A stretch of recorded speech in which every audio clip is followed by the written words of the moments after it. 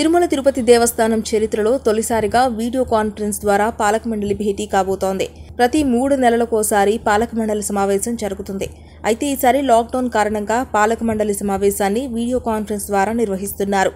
గురువారం జరగనున్న టీటీడీ పాలక మండలి సమావేశంలో తిరుమల నుంచి TTD chairman YV Subbareddy, EO Anil Kumar Singhal, ex officio సభ్యుడు చెవిరెడ్డి భాస్కర్ రెడ్డి, ప్రత్యేక ఆహ్వానితుడు కరుణాకర్ రెడ్డి హాజరు కానున్నారు. కాగా మిగిలిన సభ్యులు వీడియో కాన్ఫరెన్స్ ద్వారా హాజరవుతారు.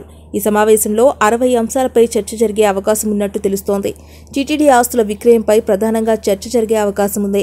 ఆస్తుల విక్రయంపై స్వామీజీల అభిప్రాయాలు తీసుకుని తద్వారా కమిటీ వేయాలని టీటీడీ భావిస్తోంది.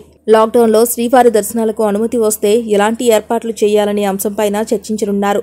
రిటైర్మెంట్లతో పనిభారం ఎక్కువ కావడం వల్ల టీటీడీ ఇంజనీరింగ్ విభాగంలో ఖాళీ పోస్టుల భర్తీపై చర్చించి నిర్ణయం తీసుకోనున్నారు. తిరుమలలోని పారిశుద్ధ్య పనులు, అతిథి గృహాల నిర్వహణకు టీటీడీ టెండర్లు పిలువనుంది.